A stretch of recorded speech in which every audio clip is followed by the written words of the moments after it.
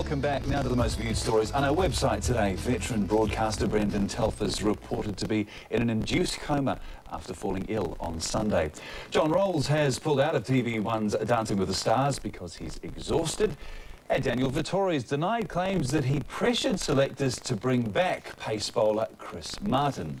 It's very good to have him back now. Renee's along with a look at your St Paddy's Day weather.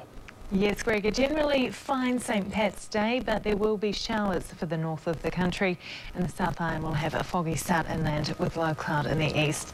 The high that's been lying over New Zealand for the last few days is slowly moving away to the east, and the low currently over Tasmania should move across the Tasman Sea tomorrow.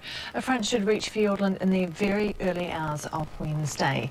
Morning fog patches in Invercargill and Alexandra, then fine in Queenstown with a northerly breeze, morning cloud, then a golden afternoon for the rest of the lower south.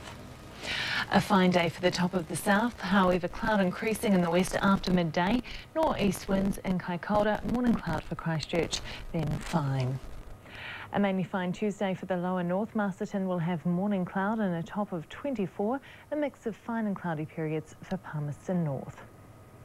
Cloudy spells for the west with showers after midday, nor'easterlies for New Plymouth. Gisborne is often cloudy with a few showers.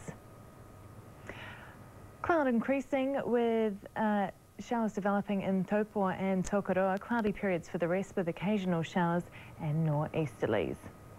Often cloudy with showers for the northern group, a high of 23 degrees for everyone here. Let's take a look at the extendeds now, and Dunedin should cool slightly and expect a few showers 4 out of the 5 days. Christchurch's temperatures should slide as well, and showers are on the radar for Friday and Saturday. Wellington's temperatures drop to the mid-teens with cloudy periods and showers for most of the outlook.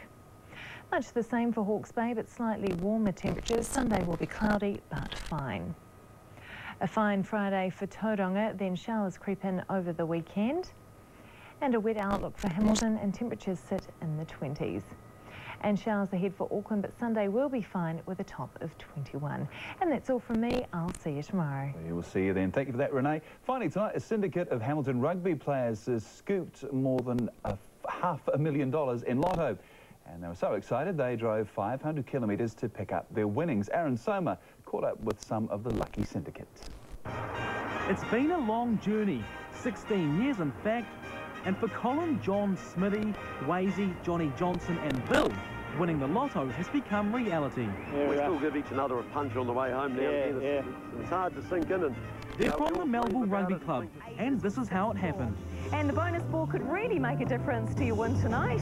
Tonight it is number 20. The syndicates had the same numbers for 16 years. Congratulations, if you've just become a First Division winner, how great does that feel? Even their local shopkeeper was elated. He says you've won $509,105. They split that 6 ways and get around $85,000 each.